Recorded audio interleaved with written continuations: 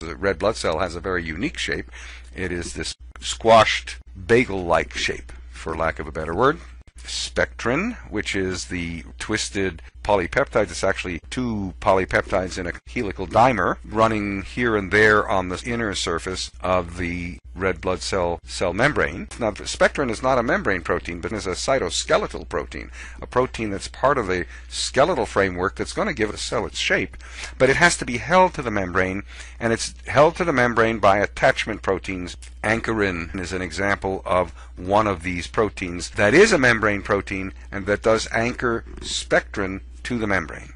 Okay, so attachment proteins anchor spectrin, and also, if you notice, there's an actin molecule which is also part of the cytoskeleton and must be anchored to the cell membrane. In order for this cytoskeleton to give the cell this shape, it has to exert a force basically on the membrane to give it a shape that would otherwise normally be spherical, right? The normal low energy configuration shape of a vesicle is a sphere, so this is obviously not a spherical cell.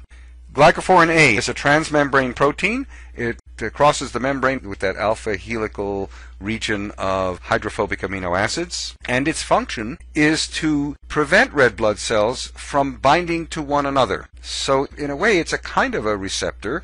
It's a receptor that says on the surface of one cell, says to the other cell, if you're another red blood cell, I don't want to have anything to do with you. It keeps red blood cells from clumping when they're not supposed to keep your circulation going, obviously, freely, and so that you don't develop blood clots. It's an essential protein because, as we know, there are times when your blood must be able to clot, and under those conditions, something called a coagulation cascade or a clotting cascade occurs.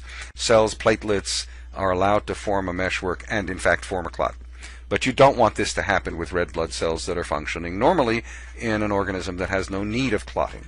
So glycophorin A is embedded in the membrane by virtue of the helix, and the portion that it exposes outside the cell is a kind of receptor that is able to look at another red blood cell and say, no binding.